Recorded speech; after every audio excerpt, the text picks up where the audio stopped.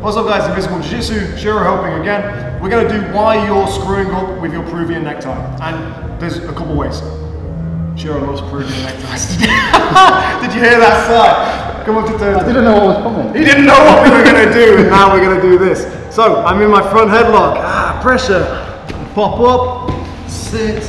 Boom. Get a close up on his face. That's what we're going to do. There's two big reasons why most people fail the Peruvian necktie.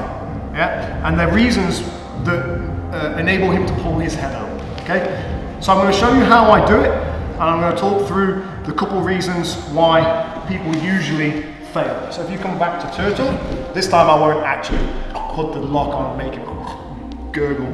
Okay, like he's Jabba the Hutt in Return of the Jedi. Alright?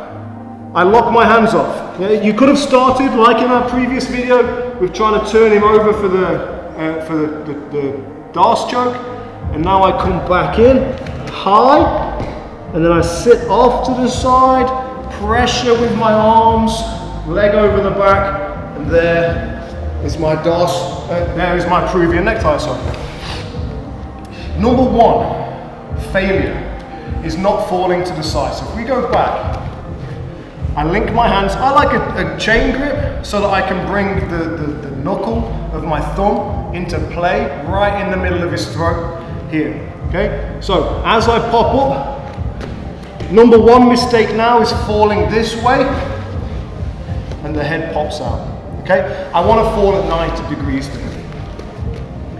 So as we pop up, I get to a position that looks like this, and now I fall 90 degrees, so that always my leg is covering the back of his head. From here, a nice squeeze. Obviously, I would have the leg over the back or the leg trapping.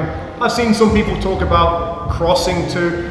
Not a massive fan, I'm not particularly flexible, but try it, see how far you get with that. So that's number one, not falling in the right direction. Number two is not going enough over him. Watch how exaggerated my pop-up is. As I pop up, I have completely left my hands behind. Okay, my hands are right down here, but my head is closer to Shiro's ass, okay, or his bum in England. Now, when I fall to the side, my leg always covers the head, and there's always pressure, and that head is not popping out. Okay, crossing over the top, extending to finish. If I don't cover enough ground forward, even if I fall to the side, you've not covered the back of the head. Okay, so done wrong, usual failure point, it looks like this. You put the pressure on and you step up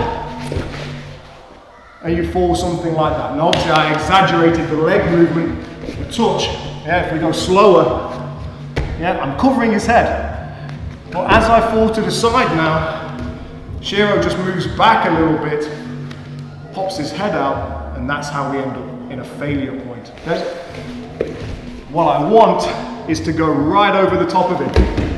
Okay? So now even if he tries to pull his head out, it's incredibly difficult.